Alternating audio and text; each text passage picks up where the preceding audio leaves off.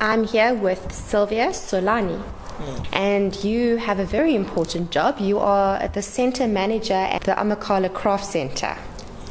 Now, how did you end up at the craft centre?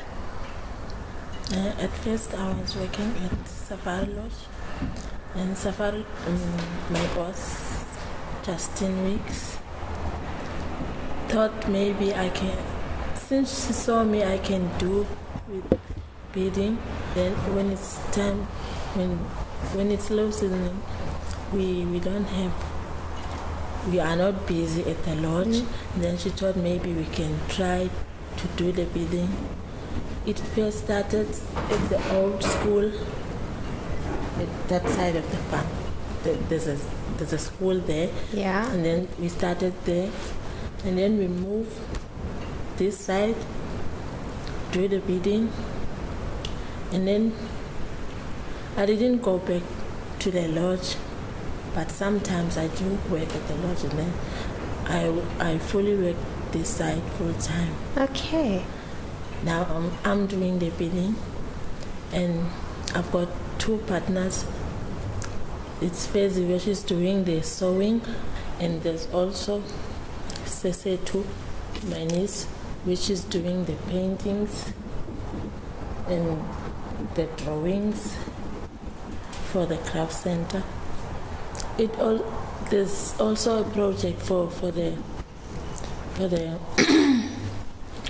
orphanage. There's an orphanage in Pedersen, which is Isipo. There's children there who are making the bracelets for the craft center, so they also get something for the bracelets. Now, do you have an example of something that you make? Yes, the necklaces. I do the necklaces. Now, tell me about the sewing. You said who runs the sewing? Fezwe is running the sewing. I think Fezwe was working for Justin before, and then they started the sewing at Justin's house. And then she was doing the uniforms for the Amakhala. From there, they came here, and she's also doing the uniform now, and each and everything that needs to be sold here, she's doing it. She did this. Do you want to show the camera for me? This is Fezwe's work. And when the guests come here, do they really enjoy coming to the craft centre? Yes, they do, and they buy. How much time and effort does it go into, for example, beading? Is it a lot of work to make the beads and the time to do it?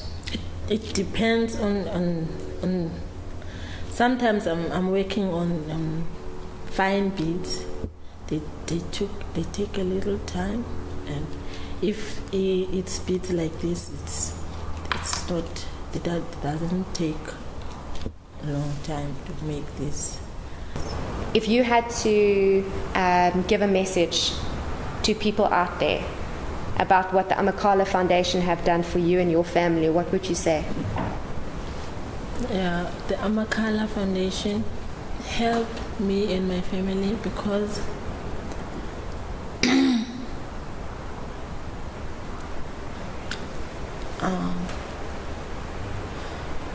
instead of sitting at home and doing nothing, I'm keeping myself busy here doing the beading, and I know at the end of the day I will get something to help at home.